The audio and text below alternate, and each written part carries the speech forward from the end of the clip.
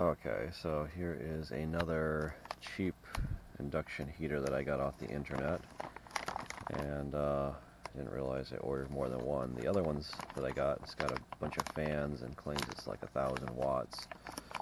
This one doesn't have the fans on it. Oh, come on. Another Ziploc bag. Now let's see what's inside of here. Okay, this coil's got less turns than the other one.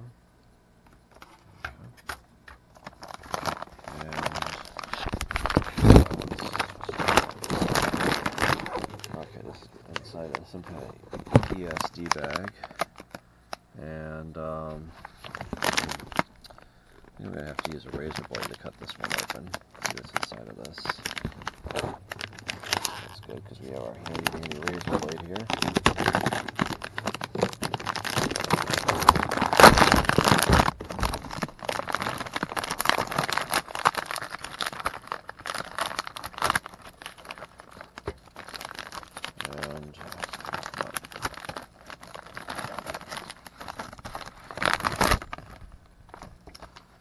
There we go. Okay, I'm not sure exactly how I'm going to fit this coil. Looks like these are the output terminals here, and they're not really oriented in a very nice way to maybe I put the coil in like that or something. I guess I have to do it that way, I don't know. Or I have to bend these things or something.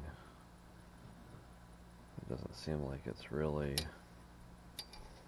in a very good way to put this coil in there. Maybe I can somehow fit it in there without bending this too much. You got to be careful when you bend these copper coils, because if you don't, usually you'll have to put like sand or something inside of them, or have some kind of special bender, or they'll crimp, and then you'll have a bunch of problems. Okay, so here's the circuit, and what is this? Let's take a look at this. So there's no cooling on this circuit. Looks like it's got some capacitors, 2 inductors, okay, and a couple transistors. So probably some kind of self-oscillating high-power circuit. And looks like there's an input here, and this is labeled as minus, I think. Oh, these things are so bad. Looks like there's a plus on that side over here and a minus over there, so I'm going to assume that that's the polarity of this guy. Okay. And there's absolutely no instructions with this thing. No instructions at all. Big ass heat sinks, big ass transistors, a bunch of capacitors here, and some inductors. I'm going to assume that this is like a LC circuit, and it's some kind of self-oscillating thing. Looks like there's 2 diodes in there. So I've seen this kind of circuit before. The diodes go to the gates of the FETs, and they one will drive the other one on, and it's a self-oscillating circuit. Okay, so very interesting. Okay. Anyway, we'll have to test this thing out. Okay, one thing I noticed when the coils come, they're all kind of crunched together. I think you want to probably try to stretch them out, because you don't want the windings to short to each other. So probably it's best to stretch these windings out a little bit, so they're not all touching. I think that would be bad. Just probably heat up while they're touching, because it won't be a good connection, but it will be a kind of a short. Okay.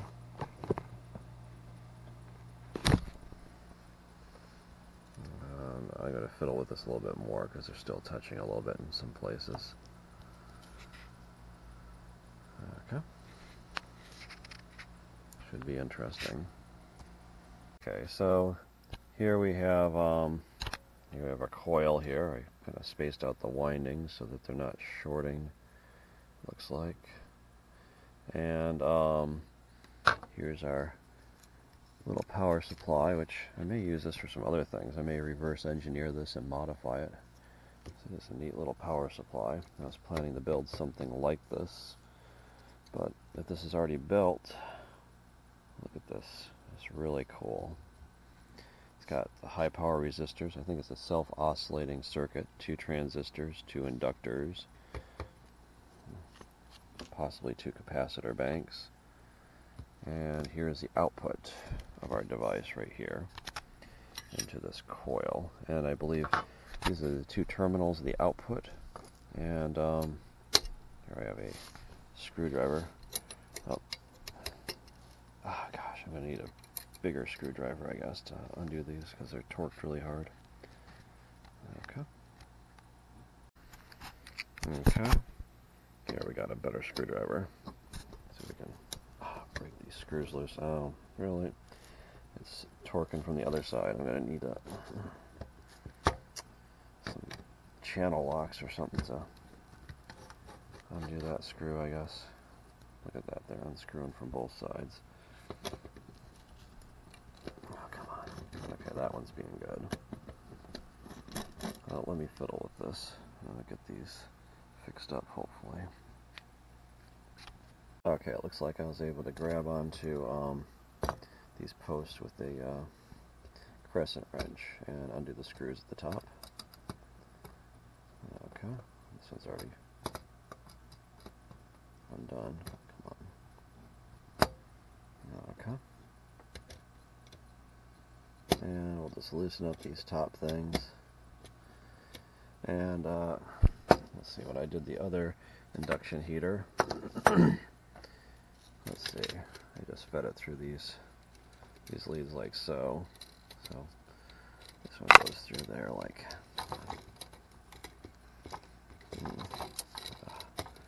Maybe it needs to be looser. Okay,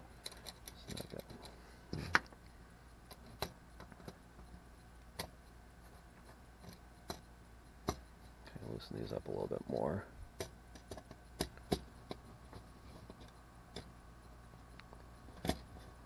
Okay. See if we can get these through here. Oh. Come on. Why doesn't seem to be fitting in there?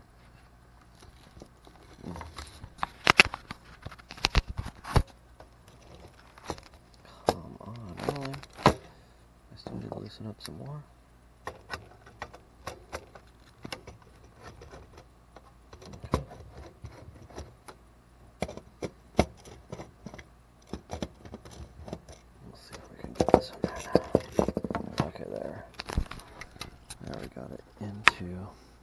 Bracket there. Oh, that screw came all the way off now. Let me see if I can get this other one into the other bracket without this thing coming apart. I'm going to have to put down the camera to do it. Okay, so I fed the first one through there, and it's really kind of extending a long ways. And I'll try to get the second one into the other one. Oh, come on. Like so. And I guess it's really close because the screws, the first one are coming out. Let me fiddle with this some more, and we'll see if we can get that in.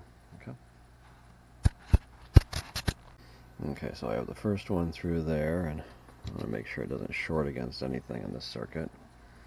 And try to bend this other one up over there and get it under this tab thing. Oh God, the first one's coming apart. Okay, so there. Let's see if I can tighten these up, get them in place. Okay, so I've been let's see if I can.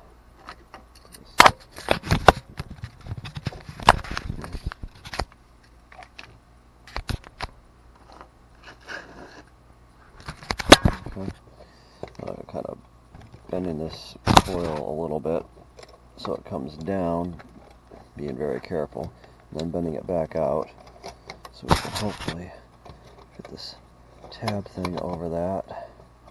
Like so. Okay. And maybe get the screw in place.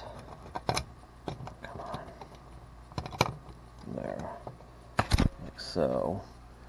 I will try to tighten these screws up.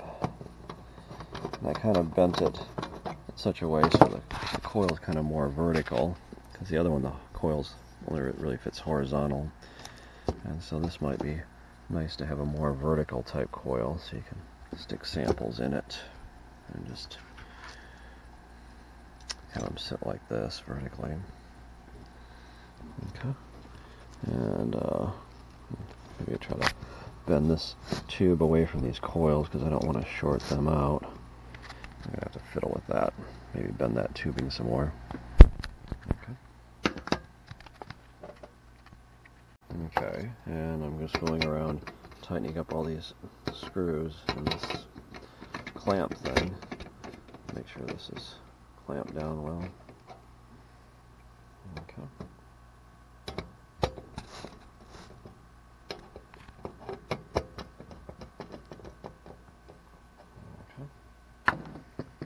Very interesting, huh? Okay, here we have our induction heater, our new smaller one.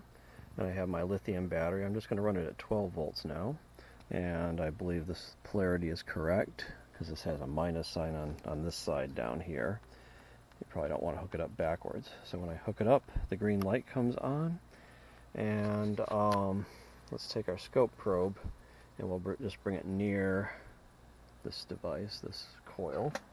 And if we...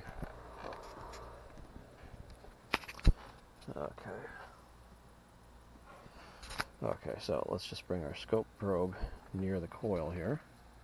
And when we bring it near, you can see we're getting a signal here on the scope.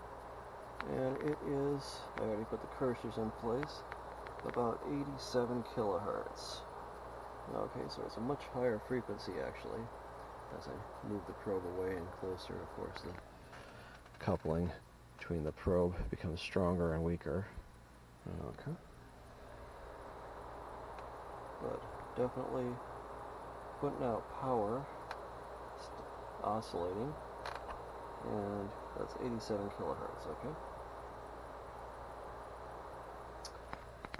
Okay, so it looks like our device is working. Okay, we'll have to test it out and see if we can heat some stuff up.